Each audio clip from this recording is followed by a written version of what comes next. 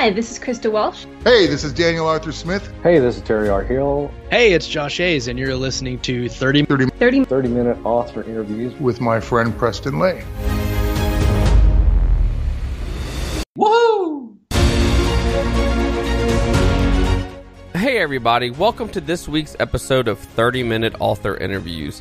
We do have a giveaway with this week's episode, but before I tell you about it, I'd like to tell you about our sponsor, The Galactic Satori Chronicles by Nick Breaker and Paul E. Hicks. The Galactic Satori Chronicles, a thirst for revenge sends one man on a deadly journey through the galaxy in this adrenaline-pumping new series. Asher is a young man whose world is turned upside down when he discovers that his fiance's death has been directly caused by an imminent alien invasion. In a desire to better understand humans in order to destroy them, these aliens are projecting their consciousness into unsuspecting men and women, and in the process are learning exactly how to use humanity's own selfishness and greed as weapons against them. Fueled by emotions that the aliens will never understand, Asher bands together with a group of friends. These four MIT co-eds are more than meets the eye and go to battle with those who are intent on destroying our planet. Asher takes the fight from Earth to an alien spaceship and then to the very planet of the enemy trying to destroy them. The Galactic Satori Chronicles can be found on Amazon, where Book 1 Earth is only 99 cents and Book 2 Kron is $2.99. Head on over to Amazon and search for Galactic Satori Chronicles, or head on over to Leigendarium.com and check out the show notes for this episode. In the show notes, we will include a link where you can find both Book 1 and Book 2 on Amazon. And now for the giveaway that I was telling you about. This week marks the 1-year anniversary of 30-minute author interviews, and I would like to give one person the chance to win a $25 gift card to Amazon. How do you get registered for the giveaway? It's simple. Head on over to Leigendarium.com, find the show notes for this episode, and in the show notes, let us know what was your favorite part of the episode. It's that simple. Now enjoy our 1-year anniversary episode for 30-minute author interviews. Welcome, everybody, to this special 1-year anniversary of the 30-Minute Author Interviews podcast. I am Josh Hayes, here with Scott Moon, the hosts of Keystroke Medium, and this week we're doing a little something different on the program. Today's guest is the host of the 30-Minute Author Interviews podcast, Preston Lay. Preston, welcome to your show. Oh, thanks for having me. This is great. Just make yourself at home. That's right, make myself at home on my own show. Oh, thank you for inviting me into my show. I appreciate it. I have no idea what I just got myself into, but we will find out. Probably not. I think I might have prepped for a few questions that y'all might ask, but other than that, Nope. All these questions are not canned, and you don't have any idea what we're going to ask. Nope. And I don't even know what we're going to ask. So basically, everything that we do in the pre-show, we always just throw that right out the window. There we go. So it's complete chaos. Cats and dogs living together. Oh, too Guard funny. dogs on patrol. Yep. Like we talked about. Yeah. Well, here at 30-Minute Author Interviews, we like to start each episode with a segment we like to call Two Truths and a Lie. I don't know if you've ever heard of this before. I know that on your show, I don't know what your average is for Awful. getting. Yeah.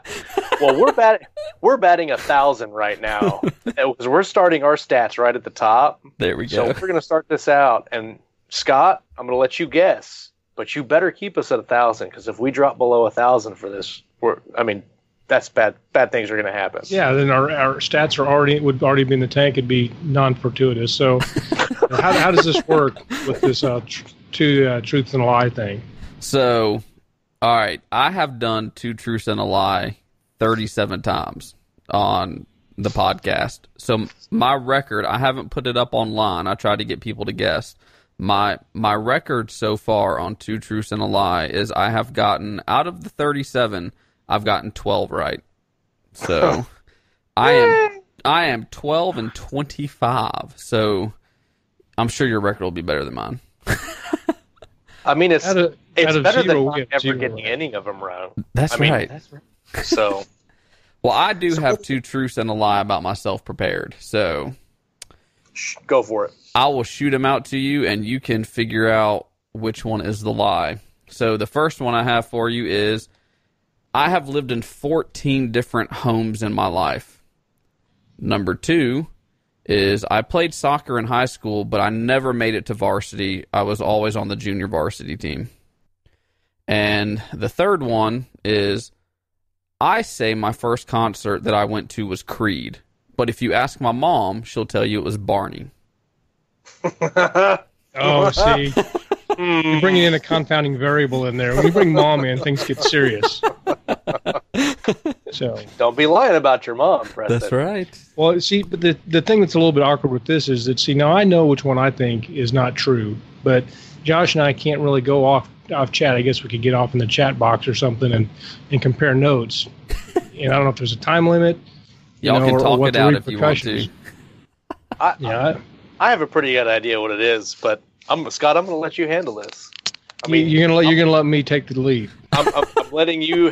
I'm handing the birthday cake off to you, and you may put the candles and decorate it as much as you like, and then serve it back to Preston. That's the problem. When you start talking about cake, how am I going to concentrate? That's right. This stuff. So the first one is lived in 14 homes. Mm-hmm. Considering our pre-show conversation that you got guard dogs on patrol, you just moved into a new house and so what's not, I'm going to guess that having lived in 14 homes is true. Okay. And then the mom thing throws me off a little bit, but I'm going to say that you only played junior varsity soccer is a lie. I imagine that you did play soccer and that you probably did play varsity soccer in high school. That's my guess that's the lie. Okay. Do you agree with him, Scott, or Josh, or do you want to guess at a different one? There's no pressure, just because we're both trained interviewers and analysis of truth and lies, and that Josh and I both been lied to a lot in our lives and careers. It's kind of a backstory there. So man, no pressure. These aren't even my pants. It's not my crack rock. How did that get in there? People that don't know us is going, what are they talking about? Yeah. I'm going to go ahead and I'm going to agree. I'm going to agree with Scott that you did play varsity soccer. Well, you got the lie, but y'all are both wrong guessing the lie, though. So in high school, I never played soccer. I count that as a win. I actually never played sports in high school. I was in the band. So when we orchestra. When we look at the stats, since we got the actual lie right, that's going to have to go to arbitration. But the reason wrong. Does that mean that we still we only lose a couple percentage points on that, or does that? Y'all are 1-0.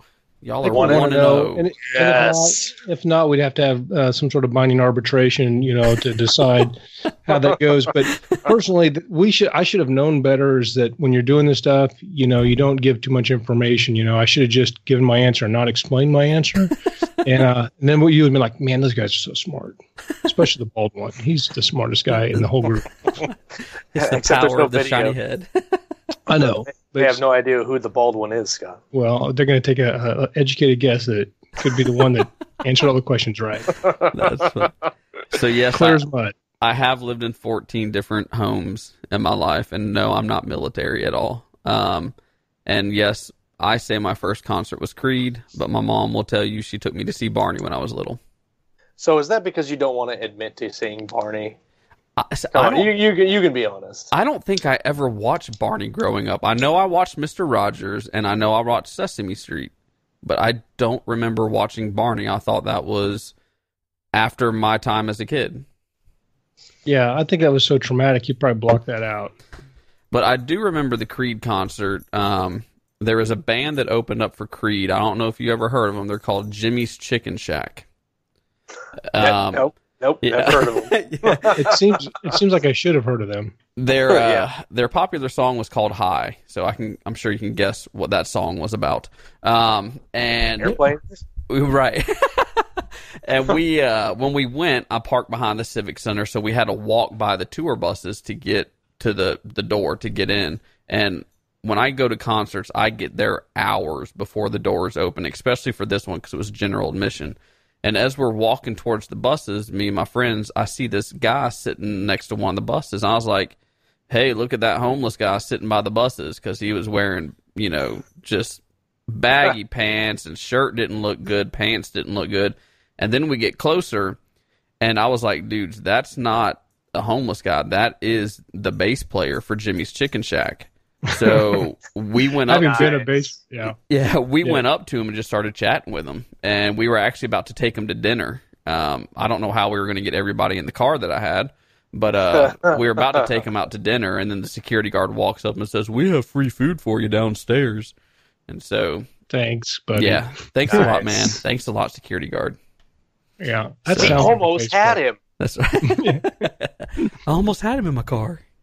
So yeah, that could have been another episode of Two Truths and a Lie. I'm sure you could work that into a narrative about how he kidnapped a bass player of Jimmy's Chicken Shack or something. Right. That's funny. Well, you've interviewed several. I think it's 37. Did you say? But I think you've done more than that. Oh yeah, I've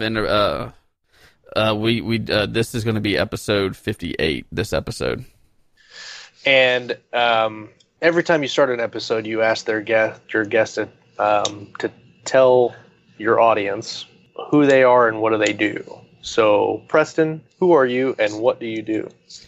Well, I am Preston Leigh, and I am, I guess you can say, the founder and owner of the Leigendarium. At least that's what my business card says. Started the Leigendarium originally just as a blog and written interviews, and turned it into a podcast now. Got a review team that does reviews.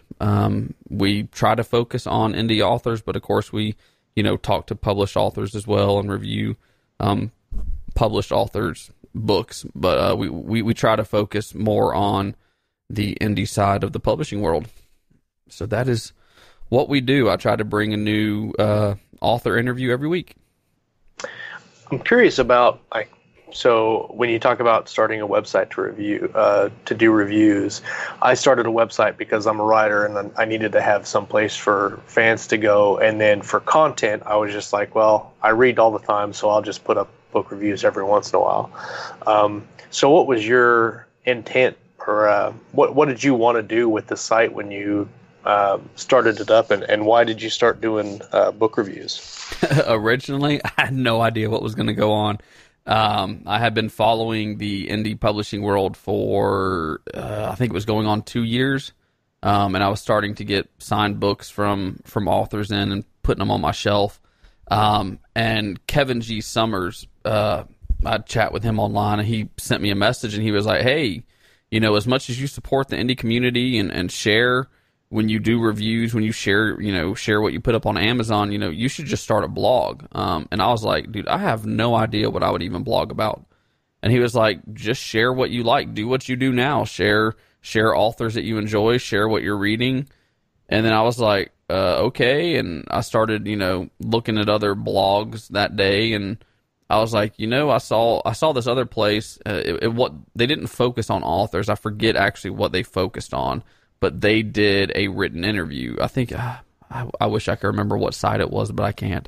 I was like, well, I could probably do something like that. So I came up with 10 questions and sent that 10 questions for a written segment called 10 Questions With, and just started sending invites to all the authors I had, friended on Facebook saying, hey, I'm starting this blog. Would you like to come on? And I have a written interview. Would you mind doing it? And I thought I was going to get a lot of rejections, but I don't think I got rejected by anybody. And so I guess that's when it, I turned the focus on the blog to interviews and reviews. I put reviews up on Amazon whenever I read books.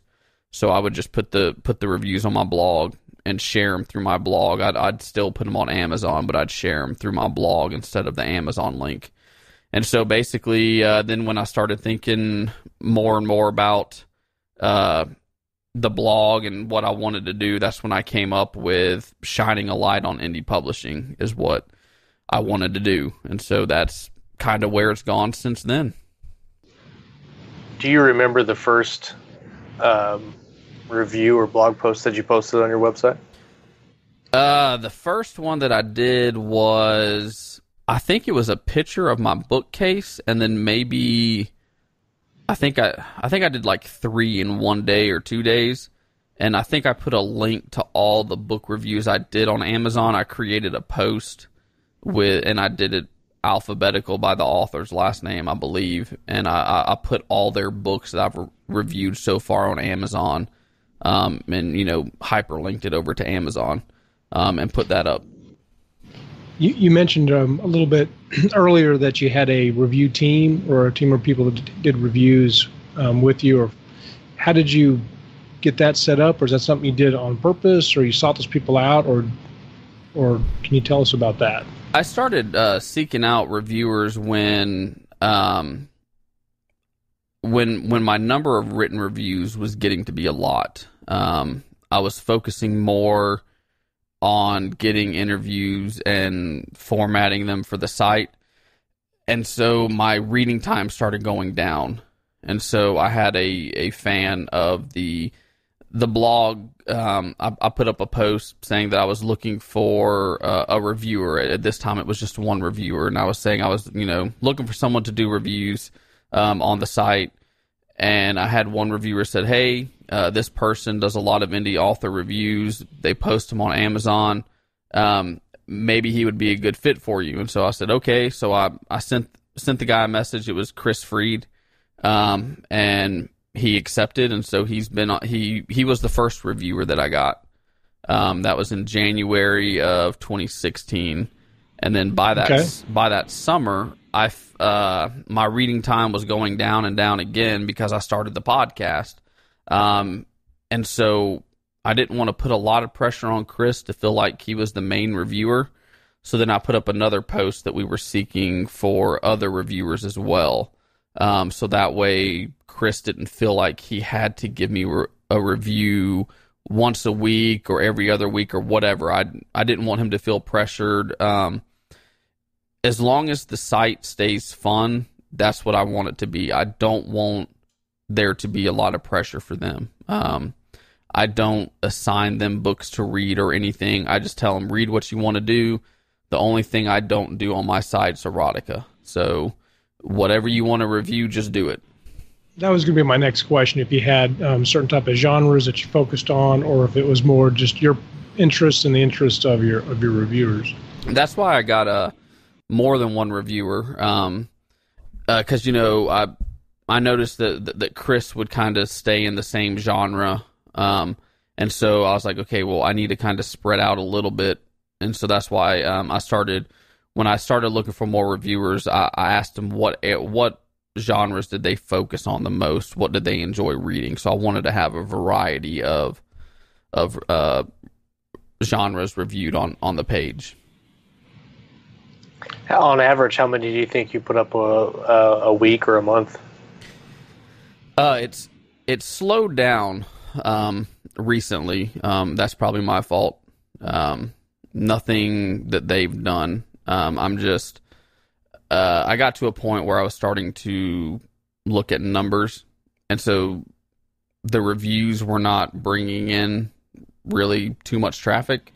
And so I'm trying to revamp the reviews to get more people coming to the reviews. I want people to feel like, oh, the Legendarians put up a review. I need to see what they're saying about this. Is eventually, that's what I would like people to think about when they see reviews is, oh, they just put up a new review. I need to go see what they say about it. And so I'm trying to figure out the best way to do that. But before I started trying to revamp, I would say we were between the reviewers that I had, it was easily 1 to 2 reviews a week almost.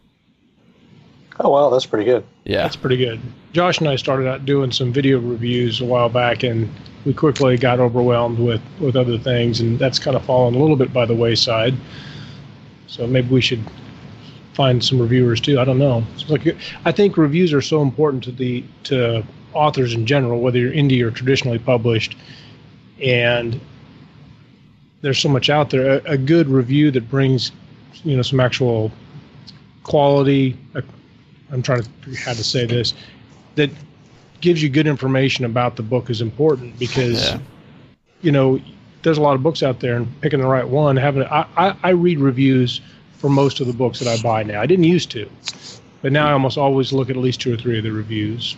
Yeah, and the problem is, I guess the problem I feel with the reviews, and that's why I'm trying to figure out how to make it better, is when people read reviews, they're just going to read them on Amazon or they're going to read it on Goodreads.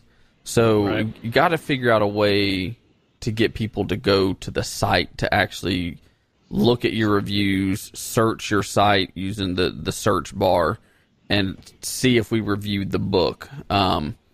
That's the hard part about it is, if people are going to look at a book, they're probably looking on Amazon or, Barnes & Noble, Books A Million.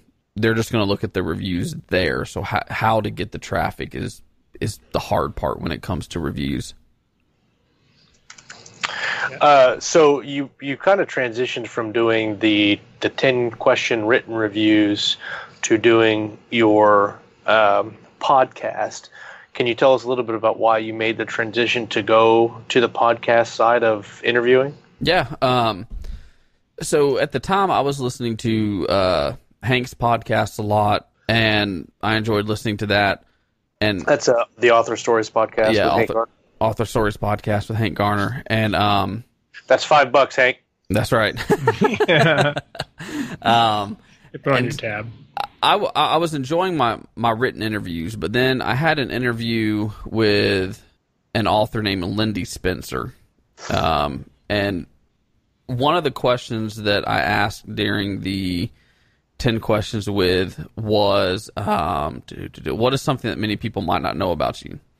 And her answer to that was, as I mentioned above, I enjoy working with stained glass. Among other things, I've made 3 windows and have 1 more to go to completely replace the windows in our garage door. It would probably be done already, except I'm not sure what design I'd like to hang in there for eternity. And I was like, I read that and I was just like, oh man, that is awesome. Yeah, I would love to learn more. Like, why? Why did you get into stained glass? What was it that got you into stained glass? What interests you about stained glass? But it was 10 questions with, I asked the same 10 questions every week. And so I couldn't ask it. And so that's when I started thinking about a podcast. I seriously started thinking about it it was like near the end of October. No, it was in November, I think.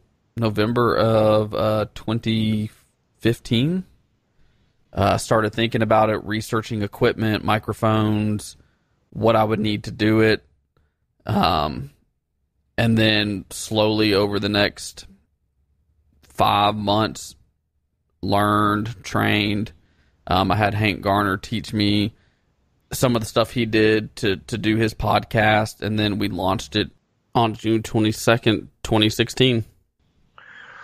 It's a very daunting process. Starting a podcast, I think there's a lot of people interested in it, but we may have to talk more about that in the interview. Well, I think, like, I remember when we started out our show, we had absolutely no idea what we were going to do.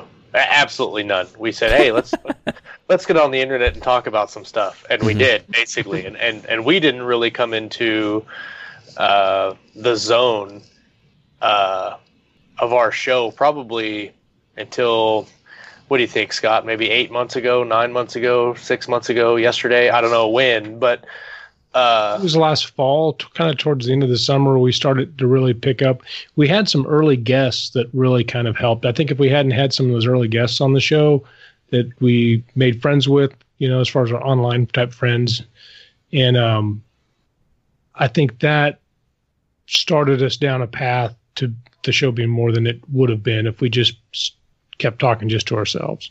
Right. I'm still trying to learn the best format. I still tweak things a little bit. I added the 2 truths and a lie. I've done it 37 times. So, it hasn't been too long that I've been doing that. If you look at time in general, 37 is not much. And I've changed things here and there. I think I'm starting to hit my stride with the podcast. A year into it, I think I'm starting to hit my stride. The one problem that I have with the podcast is I have the hardest time keeping it to 30 minutes. Sometimes I can do it no problem. Oh, we're going right over today. That's right. So, but sometimes you just get going with somebody and they mention something and that creates another question, which creates another question, which creates another question. And next thing you know is I'm at an hour. And so it's really hard to shut down a good conversation when you're really connecting with somebody, and we could probably go for a lot longer than an hour and a half, to be honest. Yeah, I'm trying to keep it as close to 30 or 40 minutes as I can, but sometimes I just can't. Something you said a minute ago reminded me of what Josh was telling me as we started to kind of figure out that we were going to keep doing podcasting in the YouTube show. What was the statistics, Josh, on most podcasts only go a certain number of shows, and then if they make it past that, it's kind of like they got a chance. It's they say the magic number is 10. If you can get to 10 episodes and continue to do it, then you personally will be on your way to being to having a show. But there's a lot of people that will do like 1, 2, or 3 or 4 episodes. They don't see anything from it, and then they just quit. I enjoy it a lot. It's something I look forward to, week in and week out, is when I'm going to interview an author, because sometimes I'm interviewing an author I've never read before. And so getting to learn about them and and that's the whole point of the podcast. I've had people ask me what makes mine different from other author interviews out there. And so, I'll kind of know who that person listens to. But I tell people the way I come about my podcast is I'm not an author. And so I want to learn about the person's books and the person as a person and not just a name on the cover. And so I'm not necessarily interested in how somebody writes their books, what's their writing process. Right. I'm more interested in learning about the person as a person and about their books. Where your podcast, Keystroke Medium, I enjoy watching y'all's. I'm not an author, but I enjoy it. Y'all want to learn about their writing process, and y'all really get into the details of how they create what they create. And it's, in a way it's almost the same show, but like I said, in a way it's not, because y'all are authors, and so y'all are wanting to learn and better your craft, and I'm wanting to learn about people and their stories. I know that with our show, we started out doing a whole crap ton of research, and then now every show it comes down to like 10 minutes beforehand, and we're like, oh crap, what we need to do something here. What are we doing? Do you do a lot of research that goes into to all of your episodes, and what's your criteria to have an author on? If we wanted to say, hey, if you're an author and you wanted to get a hold of Preston, what criteria do you have? Are there any prerequisites? There's really no prerequisites that I have. Just as long as you don't write erotica, I'm pretty much open to whoever. And then when it goes to my process before each show, I try to find what I can about the person online. I try to go and listen to any podcast that they've been on. I'll search and see if they have a YouTube channel, watch a couple of the videos, see if there's any interviews on YouTube, or I'll search Google and see if there's any interviews that they've done online. So that way I can kind of get a feel of who the person is, and see if there's anything in those interviews that I think is interesting that I would like to dig into more than what they did in whatever interview or podcast it was on. So I try to do that for every episode. Do you ever go? Oh, go ahead. Unless it's someone that I read. If it's an author that I've read and I've talked to online a lot or whatever, then there's really not too much research I do, just because I feel like I have a good relationship with them. So, yeah. I was going to ask, do you have or do you plan to have authors on more than once, and do you think that would change the interview? Like on a second or third time? I have had a couple authors reach out and want to come on again. I'm not opposed to it, but within the first year, I didn't want to interview an author more than once. Right. For the episode, just because I'm trying to shine a light on indie publishing. And so I don't necessarily want to do the same authors over and over and over and over. But, if there's an author that people want me to have on again, I'll have them back on because they'll always have a new book coming out. So there's always something new to talk about since they're going to have a new book or working on a new project or whatever it is. I'm sure the conversation can go many different ways. There were a few times in the beginning when I was just starting the podcast with the two I can think of off the top of my head were Chris Porteau and Sarah Nofke. I asked them every question I could under the sun. I sent y'all the list of questions that I have, and I keep on hand in case I feel the conversation might start dragging. I asked them almost every question on that sheet, plus any questions I had about their books. And so those episodes went for over an hour apiece. And if you would have asked me a few months later if I could have had them back on again and it be a different podcast, with them, I don't think I could have because we did so much in their episode.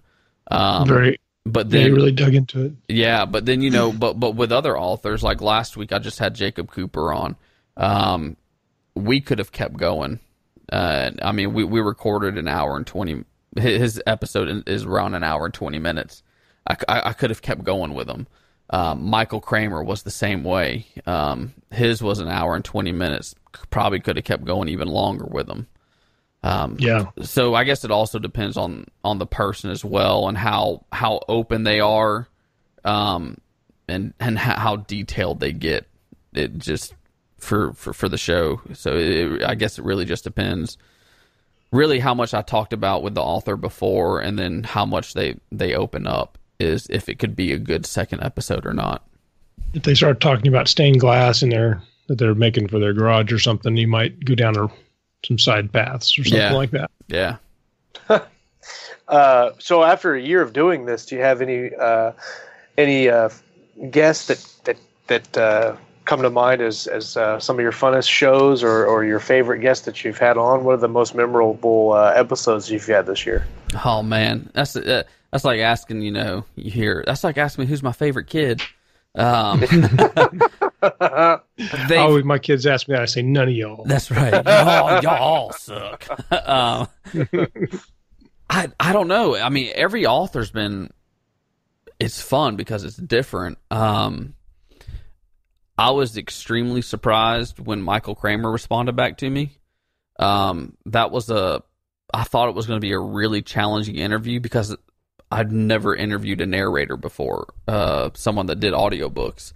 So I wasn't 100% sure how I was going to do that episode, and that one scared me when I started recording it. But once he just got talking, it was so much fun. Like I said, the Jacob Cooper we just released last week was another good one.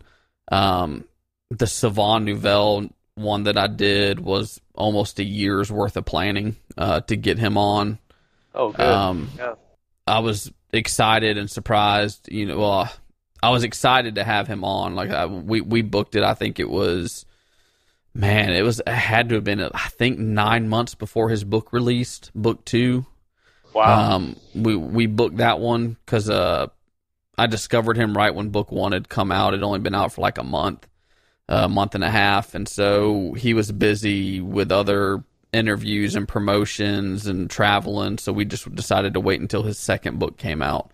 And that was another good one. I looked at, let me see if I can pull it up real quick. The other week I look at my numbers, of course, just to see what my numbers are looking like. And I can't remember if I put up online who the top rated episodes were. Yeah. But as of May 24th, when when I looked at my numbers. The top 10 episodes, Daniel Arthur Smith is number 1. Dennis E. Taylor is number 2. Sylvain Nouvelle is number 3. Samuel Peralta is number 4. Artie Cabrera is number 5. Rep Bruno is number 6. Franklin Horton was number 7. Max Gladstone was number 8. Terry R. Hill was number 9. And then Sarah Nofke was number 10. Very cool. So, and I'm sure y'all want to know where y'all rank since y'all were on the show. 937. Josh, you're 938.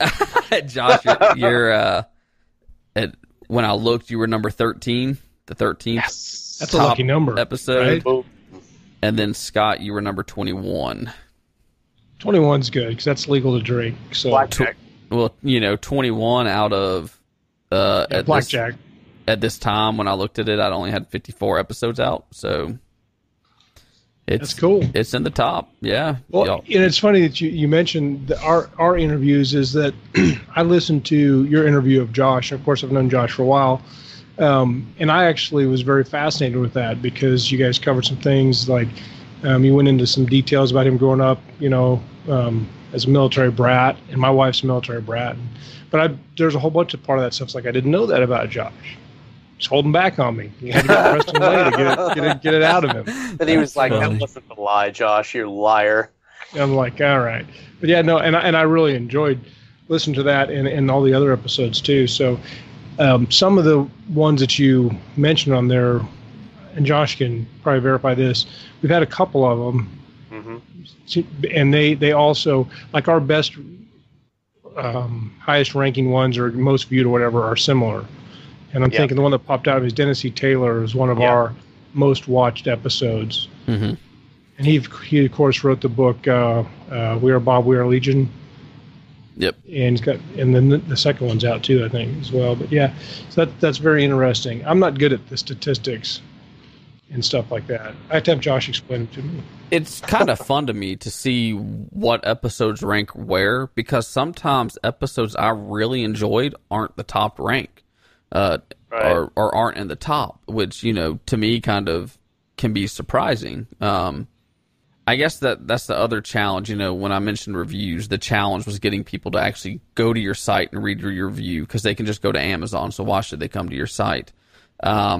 That's one of the hard things with interviewing indie authors, is a lot of people only want to listen to authors that they read. But the point that I've been trying to do in my podcast is I'm trying to, I tell people, I want to interview your favorite author, but I also want to introduce you to your new favorite author, or I want to introduce you to a new favorite book that you'll read. Because there's authors that have come on your show, there's authors that have come on Hank's show that I might not have ever read if I hadn't listened to y'all's show. And that's just the fun thing. It's just taking a chance, listen to the episode. You might get an author you don't know anything about, but because of the interview, you might have a new favorite book or a new favorite author. It's kind of like getting a recommendation from a friend. Most of the best books I've read in the last few years have been recommended to me in one way or another. And that's something that a podcast or a good blog can do that the reviews on Amazon can't. I mean, the reviews on Amazon are great because they're very convenient for a shopper. They're right there by the buy button. But I think people in today's age of technology really would like to have some interaction. People want to find their tribe and listen to a podcast and connect in that way is, I think it's a good way to do it. I mean, that's kind of been our experience. We stay in contact with a lot more of our listeners than I would have anticipated when we started out. Yeah. All right. Well, now that we got the intro out of the way, we're going to get to the meat of the program here and get to some questions that I know all of your audience have been just on the edge of their seat waiting to know the answer to. So the first one is, do you have any upcoming projects or guests that you'd like to talk about, or hope guests that you're trying to get on the show or that you'd be interested in talking with? I'm always trying to get guests on. I'm actually, as of the day we're recording this, I believe I'm booked until the end of August or beginning of October. Hang on a second. I'll go grab my calendar, see if there's anybody I want to tease to y'all. Okay. Oh, that'd be cool. We like teasers. I guess I should go back and touch on something y'all asked. You asked if there's a prerequisite for coming on the show, and like I said, there's not. But I always tried to schedule an episode at a time that benefits the author. Right. It's a good policy. I always wanted to do when there's a book release coming out, when they have a book bub, or they're marking down one of their books. I know indie authors want to get the word out about their stuff anyway, but I also want it to be beneficial for you. So that's one thing I always say, or when I'm asking people to come on, I'll ask them, do you have something coming out soon that you'd like to promote? A release, a book bub. But with that being said, let's see. Is there anybody I want to tease? I went to a book con. I guess you call it a book con. It was an author event called the Roanoke Author Invasion. That was back in, where's my notes? In April. Met some really cool people there. So a couple of the authors that I met that are coming on the show that I have scheduled. There is an author, make sure I say her name right. Her name is Sarah Negavidich, I think is how she says it. She's coming on. I've read the first book and novella in her series. I'm excited to get her on. She was fun to hang out with at the event. I hung out with her for a little bit. She's really fun. I met an author named Stacy Rourke, I think is how she says her last name. Her and another author, she's co-writing a book, are going to be coming on. I met them there. And then I met a husband and wife duo. They each write. They don't write together. Their names are Aaron and Deek, Deek, Rue. She does like fantasy books. And he has done mystery, suspense, and thrillers. Those are all indie authors. And then there's a couple published authors. I'm not going to drop any names, but there's a couple published authors I'm working on trying to get on the show. If there was one author if you could only get one author next year on the show, who would it be? If I could get one author, and Josh is going to agree with me 100% on this one. I know what he's going to say. Brandon Sanderson. If I could get Brandon Sanderson on. The Brandon Sanderson plug. I would love to get Brandon Sanderson on. I haven't fully read many of his books, but what you read of his is just unbelievable. I don't know how he writes the way that he does. I would love to get to learn a little bit more about him, the inspiration for his books, where he gets his ideas, how he came up with the whole how all the books are part of the same big universe. I think I've heard his books described as, is it Cosmere? Is that how you say it? Yeah, it's the Cosmere. The Cosmere is like the galaxy we live in, and each story is on a different planet in the galaxy. Right. I would love to know where he came up with all that, how he writes, why he also is a professor at BYU. And I thought I heard, and it'd be cool to talk about, I thought I heard when Hank Garner had him on, I thought he said in the interview that, or was it Hank's or someone else's, but I thought I heard that he doesn't take a salary from the university, that he told them to take whatever they were going to pay him and put it in a scholarship. I'm pretty sure that's accurate. So yeah, that's cool. I think it would be cool to find out, are there any students that he's had that he's become a fan of their writing after they graduated from school? So that would be an excellent question to get answered. Yeah, if I have reached out and I haven't heard back, but I would love to get Brandon Sanderson would be a fun one. I'm sure he could do it. I would just need to reach out to him, but I don't know. Hugh Howey, I think, would be fun to have on. He did the 10 questions with when I had the written interview, but I know that he's sailing the world on his boat, so I don't know really how much internet time he really has. So, right. What's the Wi-Fi like in the middle of the ocean? That's right. So, yeah, I think it'd be fun to talk to him. I think one person I need to get on that I met at the author invasion that I've been friends with online, and I believe she did 10 questions with as well, was Risa Walker. I need to get her on the show. I think she'd be a good show. She was fun to talk to. All right, Scott, you want to do the penguin? Oh yeah, because this is the most awesome thing about our show. It's a completely original idea. We come up with this joke we like to ask, and basically goes something like this. So if a penguin walks through a door right now wearing a sombrero, what does he say and why is he here? So I've gotten an answer for this that I'm going to play off of. I never knew why the penguin was wearing a sombrero until I interviewed Jacob Cooper. And I never had a name for the penguin until I had an author crochet me a penguin wearing a sombrero. So the penguin walks in the door and he says, "My name's Tux. I'm sunburned. Where's the queso?" Nice. So there we go. That's the best penguin story yet, I'm sure. Probably I can't not. remember. I'm not an author, so. I know that I'm sunburned, so I feel Tuck's pain. Yeah. There we go. I'm Tux the penguin, and this is my friend Josh. We're both burnt to redness. Yeah. So before we wrap this episode up, do you have any advice, whether it be for podcasting or life, that you would like to share with your audience? I think the most common advice that I've received that authors have given on the show, and I think it's the best advice that maybe you can get because it applies not only to podcasting, being an author, or life, is to never give up.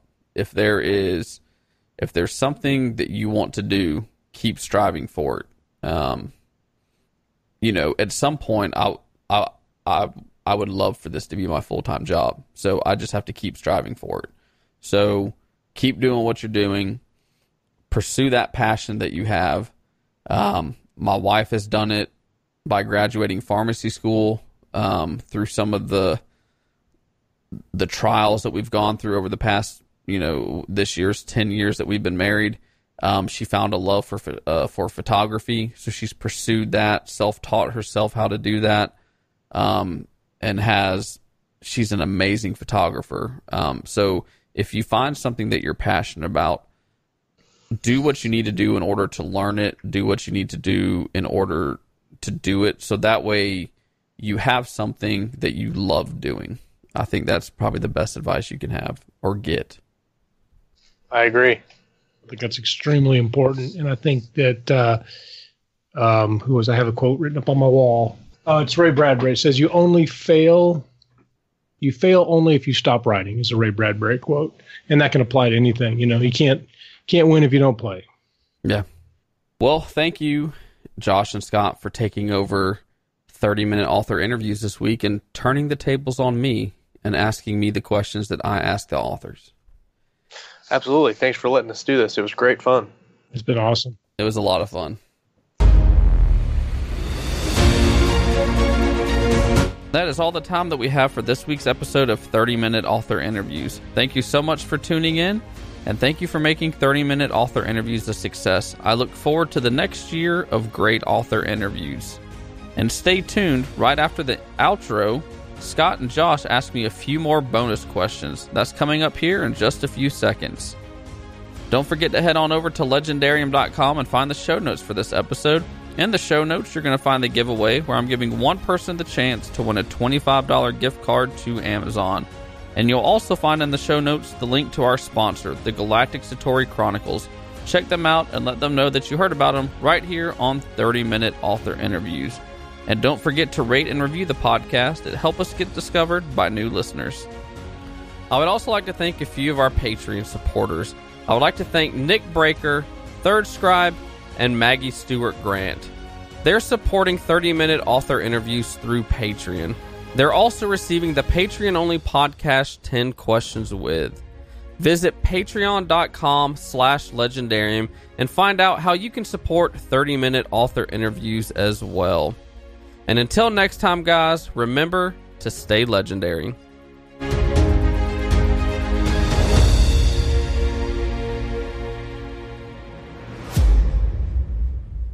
I'm going to eat my Pop-Tart. Eat your Pop-Tart. If you were stuck in a zombie apocalypse, which one of your favorite book characters would you want to be stuck with and why? See, now, I should have known that you were going to ask me this, right? But, of course... We're tricksy like that. You know? Yeah. Of course I didn't prepare.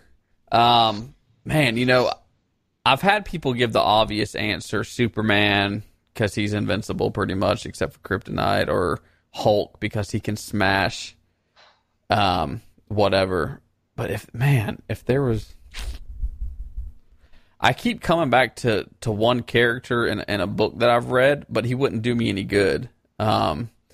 It's like a sidekick, maybe. For some reason, the character I keep thinking of is Themis. I think that's the character's name from Sleeping Giants. It's the robot in Sleeping Giants.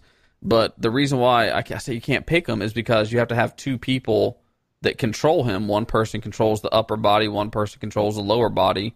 But in order to control the lower body, your knees have to bend in the opposite direction. So that one's kind of out, but he would be amazing to have.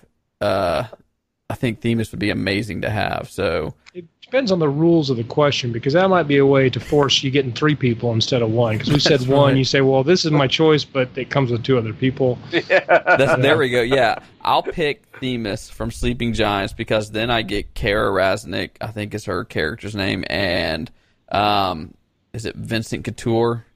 Because he already had his knees jacked up, and they just made him bend the other way. So that way I could go into this amazing robot and just step all over the zombies and crush them. Because zombies wouldn't have a chance. That's I right. like how you take just rip out that executive privilege and slap it down to the thing and say, "This is my show. I get more than one." Yeah, this is my show. The question you meant to ask, That's Josh, right.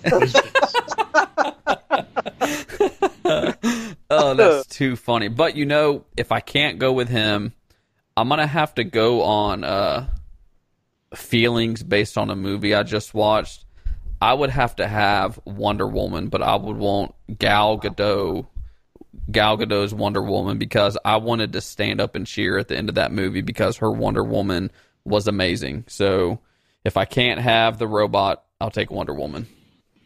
I think you're probably not alone in that, Yeah. So that was an excellent movie, and I was worried because I think that's the reason they waited so long to do that movie, is it could have been messed up very easily. Yes. And did a good job. Yeah, and I had my hopes let down a little bit with Batman vs. Superman, so I haven't seen it yet. I was excited for Batman vs. Superman, and it wasn't what I thought, and so I was excited for Wonder Woman, and I was scared that it was not going to meet my expectations, but it far exceeded my expectations, and I hope they do another Wonder Woman movie, and another Wonder Woman movie, and another one. I think that's probably going to happen. So you can answer this question for me. It's not on our pre-planned thing, because true to our form, we always go off topic. But so I was trying to explain this to my wife, the appeal of Batman versus Superman as a concept. Mm-hmm. Now, I haven't seen the movie yet, and it's a long story why. But so, what do you think is? Why is that a concept that people wanted to see? Because I was like, of course, people want to see Batman versus Superman. Didn't you ever grow up on a playground or something? Don't you talk about these things? But I mean, what was your take on that?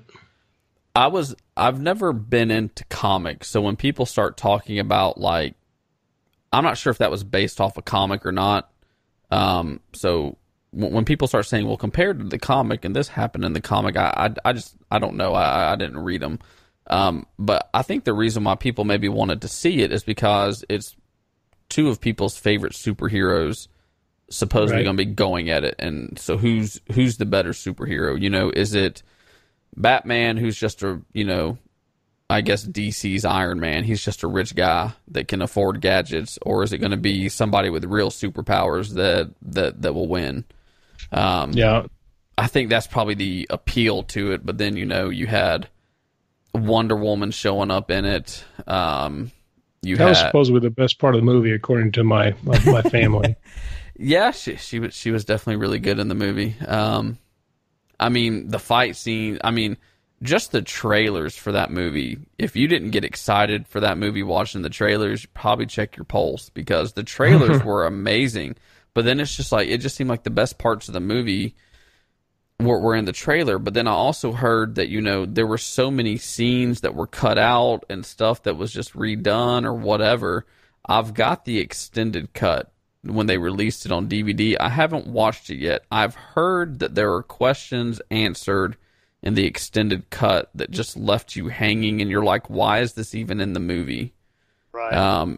I've heard it's a more complete movie and makes more sense if you watch that version, but I haven't watched it yet. I may have to skip. Go ahead, Josh. I said I've watched the extended version, and I didn't see the original version, so I don't know what the differences are. But I know that watching the extended version, I could say, yes, okay, this is a really good story. But as an action movie, it was way too long. Mm-hmm.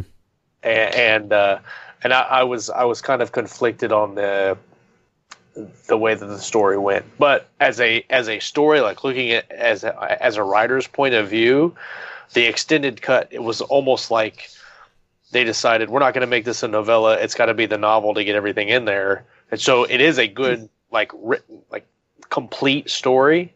Whether or not I really liked it or not, I don't know. I probably won't watch it again. Right. Yeah, I'll check that out. The extended versions are almost always a letdown for me. The only exception has been, if you've ever seen a movie called The Kingdom of Heaven, and it was kind of a, you know, it was a historical action thriller. And I watched the first one, it was okay, but then my father-in-law gave me the extended one, and it's 10 times better. Oh, really? Because it just really is. And that's a whole nother segue, but I watched the extended edition of The Martian. It had been a while since I watched The Martian. I mean, I think it's only like an extra 10 or 15 minutes. I thought it was great. I love The Martian. I do too. That's a good one. Which leads directly into our next question. Actually, it doesn't lead into the next question at all, but I'm going to go and ask it. So the next question I wanted to ask, I have it highlighted and read on my show notes because that's how I remember stuff, as if you had a time machine, where would you travel and why? And this question's not for you, Josh. It's for our host guest. It's for the host guest. I think I'm going to have to do the obvious cliche answer. I want to travel to the future just because I want to see what technology comes out. Are we going to end up like the people in WALL-E and just be fat and lazy and sit in chairs all day and do nothing? Or is the future just going to be something just completely epic? I think epic. Yeah. Or both. I hope. So, somebody said, we had some training and they said, nobody knows what your cell phone will be able to do in the future. And my first reaction was jetpack. That's right. There we go. That'd be pretty neat. I want to go in the future to see if our shows are still on. You go like 15 years in the future. I'm like, are we still doing shows? And I'm like, oh my God, I need to get some Hair Club for Men action going. Yeah, we'll be so old, we'll be talking and like not even hearing each other and be like two shows going at once. What was that, Scott? What? I don't know. That's the guest a question. And then you'd sit there at your halfway mark. Well, we've hit the 30-minute mark. We like to thank our sponsors, plum juice or whatever, Viagra. That's right. Oh man, it's not just for breakfast anymore. That's right. So, if you were going to have one superpower, what would it be and why? See, wasn't that smooth? That was great segue. Good. That was very nice. One superpower. I don't know. For some reason, the thing that keeps popping in my head is invincibility. I think would be pretty cool. Because I hate stubbing my toe when I'm walking around the bed on the ramp that we have for our dogs and feeling like I broke my toe. So maybe invincibility, so that stuff doesn't bother me. That'd be pretty good. I could see lots of benefits to that. I mean, it's very practical. You know, it would help in zombie apocalypse. It would help in toe stubbing scenarios. Zombies would go to bite me and their teeth would just break off. You know, you're like, why are you even bothering me, zombie? That's right. I'm a robot and I'm also invincible. That's right.